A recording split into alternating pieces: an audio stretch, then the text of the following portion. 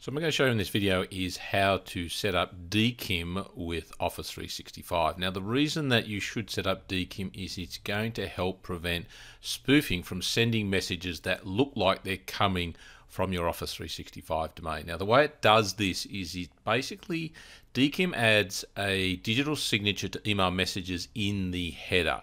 Now what you do is you authorize your domain to associate or sign to an email message with authentication, right? Each email system that receives the email from your domain can then use that digital signature to help determine if the incoming email that it received is legitimate, right? So basically what's happening is you're using a private key to encrypt the header in your domain's outgoing email. You publish the public key to your domain's DNS records so that receiving servers can then decode the signature, right?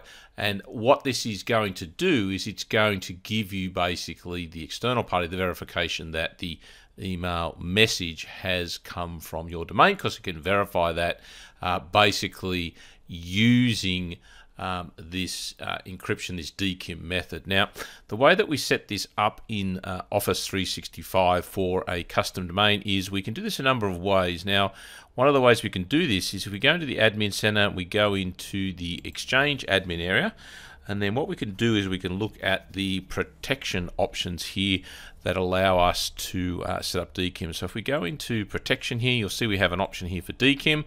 Now, I have a number of domains on this tenant, so you'll see that, for example, the CIOps365.com already has DKIM enabled. I can disable it, I can do whatever I want, I can rotate the keys here. If I have a look at kumoalliance.net, same deal, but this one here, kumoalliance.net.au, currently isn't enabled. So what I want to do is I want to enable that. So again, you would think just clicking this button here would enable, but no, what needs to happen is you need to go out and basically create two Cname records first. Okay, so selector 1 and selector 2 are the ways to do that. So you'll need to go into basically your DNS hosting, change the record, set these new records up, and then we can come back and enable it. But I will suggest to you that an easier way to do this is with PowerShell. Now, one of the advantages that PowerShell gives us is the ability to script a result. Now, if I also am able to script my DNS record change, it's going to make it much easier.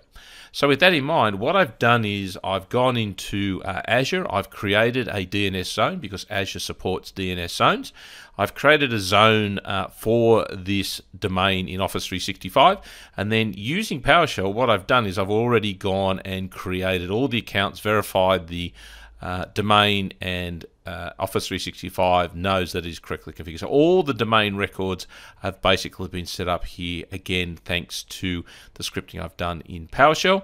And then basically I use the redirection here and I point to the Azure domain servers, which the Azure name servers, which I've done here. All right, so what I want to do now is I want to do the DKIM, but I want to do it with PowerShell. So what I'm going to do here is make sure that I firstly have my Azure PowerShell modules loaded, and secondly that I have my Exchange Online PowerShell modules loaded as well. Now once I've got that, I can basically run this command here. So this command here is going to get the signing config for the domain. So basically what it's going to do is it's going to show us that, again, the domain is kumoalliance.net.au and it's currently set to being false. So its DKIM is not enabled. So now what I want to do is, now that I've got that, I want to go out and create my two selectors here, right? So I'm going to create my Cname records, right? So if I look at Cname 1 and 2 here, or just look at one of these, you'll see that this is the name record I need to use. So I'm going to have to create a Cname record that is in this format: selector 1 dash domain underscore domain key, and so on. So all of this is in the details from the Microsoft article on how to do DKIM. So I've got to do that for two selectors, and then basically what I need to do is create two host names. All right, so again, that's pretty easy. That's just a record here, a variable. So if I now clear the screen, what I'm going to do is I'm going to use the Azure commands now to go in here and basically set the DNS record Okay, and with all the details there, you'll see that I'm setting a Cname, I'm setting it for the domain, I've already got a resource group, and then here it's going to add that information in for me. So let me go in and run that. So that will create my first Cname for DKIM. You'll see here, and then I'm going to go and run the second one here, and that will create the record for my second record. Now, before I go and enable it for the domain, let me go and basically have a look. So let me refresh my zone here in Azure. And again, we scroll down here, you'll see here are the two records that I've just added. So selector 1, all right, and you'll see it's added the name correctly, Cname, and there's the alias that's required for my DKIM. So that's all good to go. Now what I need to do now is go back in and run this command here, which will basically enable DKIM for me. So I just run that. So that has now run successfully. I've got no errors. The indication is that it has been enabled for us. The way that we can check is obviously, again, with PowerShell. But let's go back into the console here. Let's refresh our domains.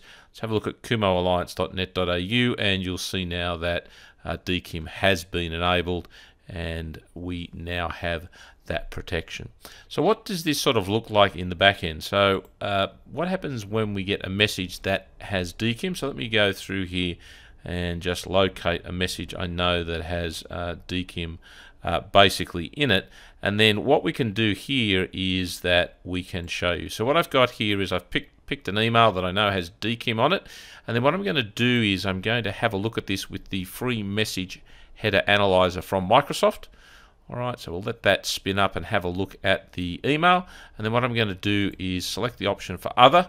All right, so we look in the authentication results here, you'll basically see that the DKIM option here has been set as pass. So that means that my receiving server, the one that I've received it on, has verified that it is a valid email from that domain. And then if I go down here, you'll actually see the DKIM signature. All right, and you'll actually see the codes and the signatures in there. So again, if I click on that, it will take me to the information, give me more information again about how the DKIM actually operates. Now, what you want to do to get more information about how to do this and what the records exactly need to look like is I'd recommend you go out and have a look at this article. Basically use DKIM to validate outbound email sent from your custom domain. And in essence, the Cname records that you need to use are basically down the bottom here, and as the example here, so it will show you exactly the Cnames you need based on the tenant name and your custom domain. So that's basically what I've done here using PowerShell. Makes it much easier, and one of the big advantages is because I'm hosting the zone, the DNS zone in Azure, I can use PowerShell to do all that configuration for me. And as you see, here's the selector keys that I was able to add programmatically. So in essence, very much recommended that you set up DKIM. Again, it will then make sure that people aren't spoofing your domain, and it will provide you an additional layer of protection. Easy to set up, just need some domain records, and then to enable in Office 365, you can do that through the web interface, but the preferred option to do that is to use PowerShell.